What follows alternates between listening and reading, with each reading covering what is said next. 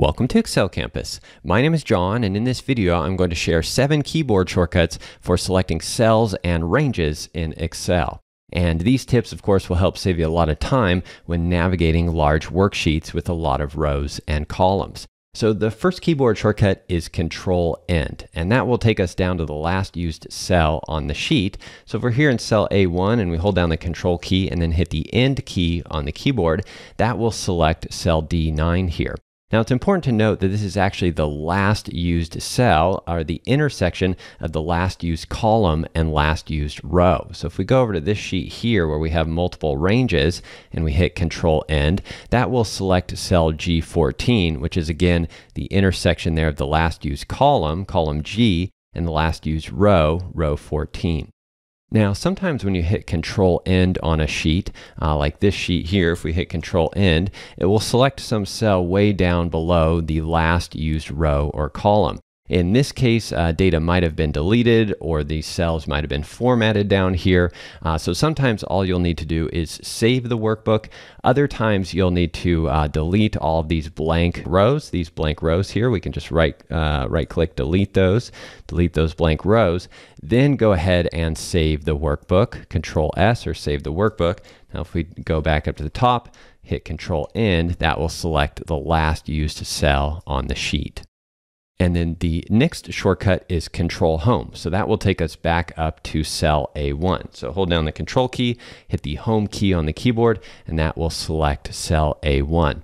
Now, if your sheet has freeze panes on it, like this sheet does here, and you hit Ctrl+Home, that will take you to the cell in the bottom right corner of the intersection of those freeze panes. So we can see the freeze panes are right up here in row 1 and left of column B. And so Ctrl+Home will select cell B2.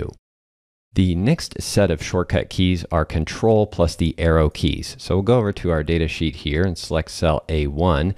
If I was to hold down the Control key and press the down arrow, that will jump down and select the last cell in this column right here. Now that's actually selecting the last used cell before the next blank cell. That's how Control down arrow or any of the Control plus arrow key shortcuts work. So for example here, if we're in cell C1 and we hold down the Control key and press down arrow, that's going to select cell D7. So it jumps all the way down to the next cell that's non-blank before the next blank cell here. And you could continue to hold the Control key and press the down arrow to then jump to those non-blank cells. We can press Control down arrow again. That's going to jump all the way down to the last cell on the worksheet. And then pressing Control up arrow from there will go to the first non-blank cell. And same thing with left and right. So Control left arrow will go over here to cell A9. If we go up here to row 5 and then hit Control right arrow, we can see that cell C5 is selected. And again, that's the last non-blank cell before a blank cell here. Now we can also use Shift plus the arrow keys to select multiple cells. So if we're in this cell here and we hold down the Shift key and press down arrow, that will select cell C5 and C6. If we continue to press down arrow, that will just continue to select cells.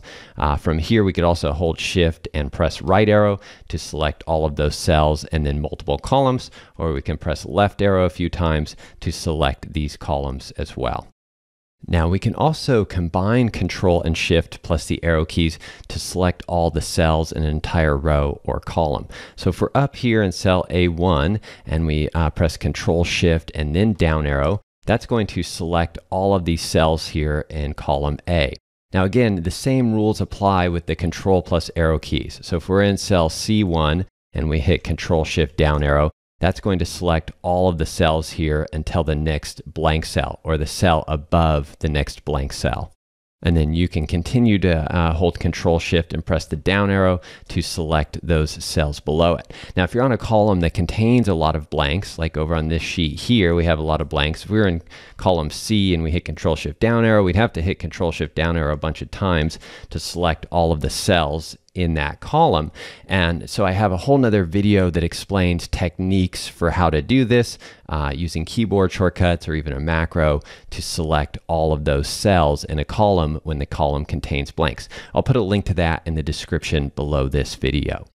We can also use Ctrl+Shift plus the Home and End keys to select an entire range or all the used cells. So I'm going to first hit Ctrl+Home just to select cell A1 there. Then I'll hold down Ctrl+Shift and hit the End key, and that will take me all the way down and select all of the cells on this sheet here, all the cells in the used range. If we go back up here, maybe just select this cell or this cell, and then hit Ctrl+Shift and Home, that will jump all the way back up and start from this cell I had selected and select all the way to cell A1. Now, if your sheet has multiple ranges like this sheet does here, and you're up here in A1 and you just want to select all the cells here in this used range, Excel is pretty good about doing that using Ctrl+A. So you can select any cell here inside this used range, hit Ctrl+A, hold down Control and hit A, and that will select this used range here. It's pretty good about finding that. And then you can also hit Ctrl+A again a second time to select all the cells on the sheet. So there are 7 keyboard shortcuts for saving time with selecting cells and ranges. Of course, there are a lot more than this, so please leave a comment below with some of your favorites, and I'll create some follow-up videos with those as well. If you enjoyed that video, there are a few simple things you can do to help me out. If you are watching this video on YouTube, click the like button below the video and leave a comment with any questions or feedback. And please don't forget to subscribe to my free email newsletter to get more tips and tricks that will help you learn Excel. Thanks again for watching, and I'll see you soon.